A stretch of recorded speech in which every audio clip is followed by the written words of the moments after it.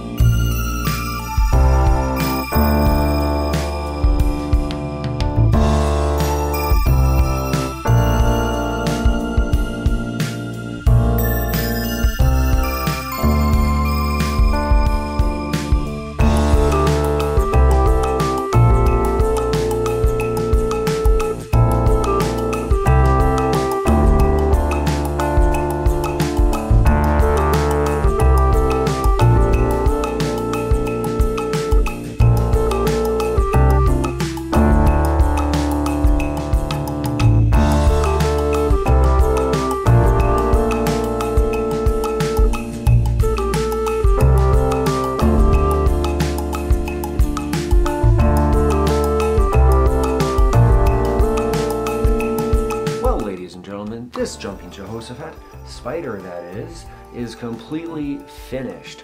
I'm gonna zoom in so you guys can see the details here.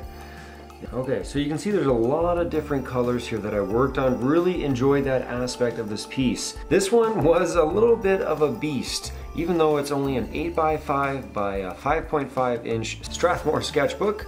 It took me a long time. So the process is something I'm continuing to learn using the Prismacolor pencils, which are a waxed based pencil. I will continue to use them and explore pencil color art in general. Ladies and gentlemen, I'm curious, what do you think? How did he turn out? And do you have any suggestions for future creatures or critters? I would love to draw them for you, so let me know down in the comment section.